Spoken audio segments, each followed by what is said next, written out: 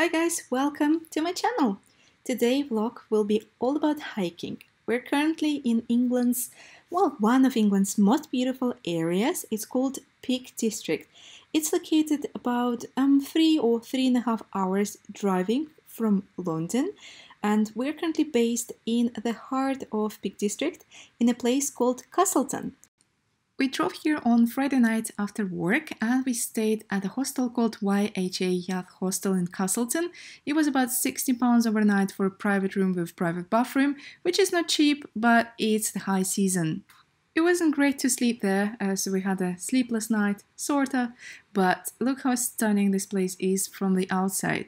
And the best part are these tables outside. So that's actually how we started our day.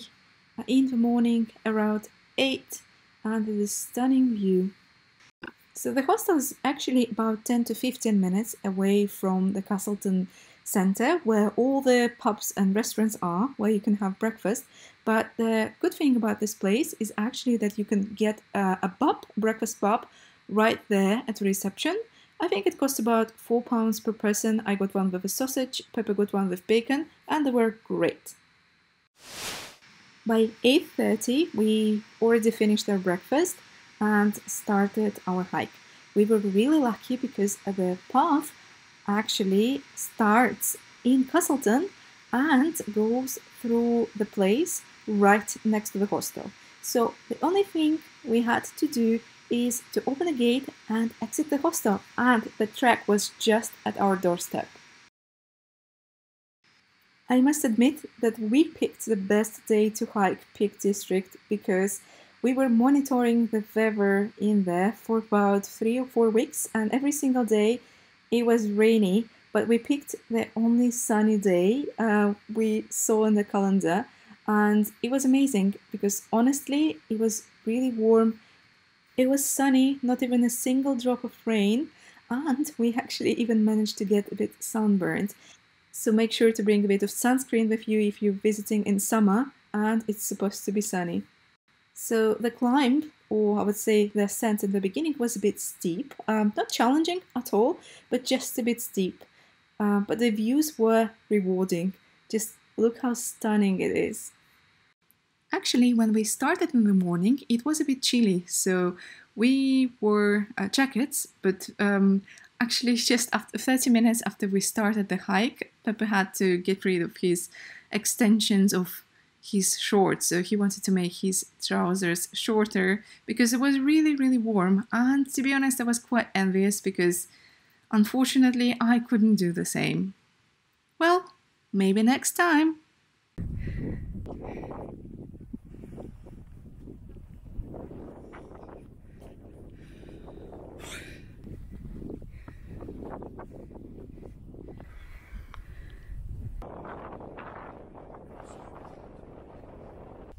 If you're curious which route did we use, we actually downloaded an app called All Trails about 2 weeks ago.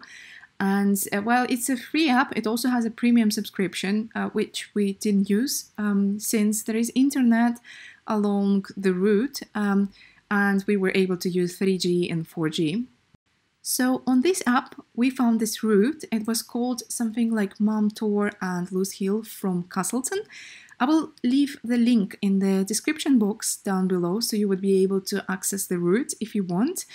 Basically, I do recommend this app and I really enjoyed this route as well because the views were stunning. It was, I wouldn't say it's challenging, but it was nice, it was rewarding. But I must admit that you do need a good physical condition to hike this route. We are actually almost there. So by there, I mean the top of the Mam Tor. Mam Tor actually means the kind of mother hill. And I don't know why is it called mother. I think I read that it is kind of like higher than the neighboring hills. So it's like the mother of all those hills. It took us about an hour or an hour and a half to get to the top of Mam Tor from the hostel, but of course there are easier routes. Actually, the easiest one is to come close to Mam Tor. There is, well, I think it's slightly illegal parking at the edge, well, at the doorstep of Mam Tor, but I think it's pretty much it's much more rewarding to just hike there from further away. So Mam Tor is 517 meters tall, not the highest mountain in Peak District, but not the smallest one, of course. It's kind of right in the middle, maybe closer to the highest mountains.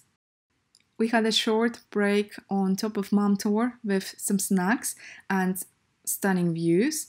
And actually, if we wanted to hike longer, we would be able to go to Kinderscout, that mountain you see right on the screen right now.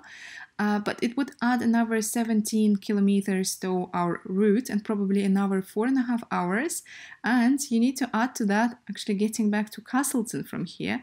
So we would probably need to skip going to Liverpool later today. We started going down at about 11 or around 11:30, and we have noticed that it got significantly busier. So if you want to have it for yourself, come early in the morning. And actually, when we were leaving Castleton a few hours later, we realized there was no parking, nothing left. It was so busy. If you're hiking on a sunny or just warm day, make sure to bring a lot of water with you. However, we only had one bottle and we managed to refill it at this camping place that was on the route on the way back to Castleton. There's also a tiny shop here, so you would be potentially able to buy some ice cream if you want.